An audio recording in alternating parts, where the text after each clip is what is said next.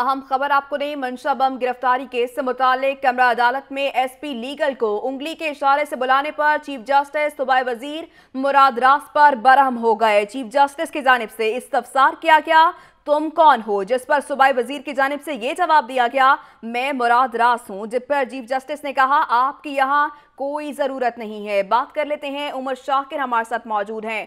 उमर, बताएगा क्या इस्तफसार किया गया चीफ जस्टिस से, चीफ जस्टिस की जानिब से कमरा अदालत में? जी, सुप्रीम कोर्ट लाहौर रजिस्ट्री के कमरा अदालत नंबर 1 में चीफ जस्टिस ऑफ पाकिस्तान प्लाटों पर कब्जा करने के इल्जाम में मंशा बम की पुलिस अफसरान को सिफारिश करने पर समाअत कर रहे थे। करामत खोकर MNA अदालत के रूबरू पेश थे। इस दौरान एक शख्स कमरा अदालत 1 में दाखिल होता है, जिस पर चीफ जस्टिस ऑफ पाकिस्तान इस्तफसार करते हैं कि आप कौन हैं, जिस पर उस शख्स की जानिब से बताया जाता है कि वो सूबाई वजीर तालीम मुराद रास हैं।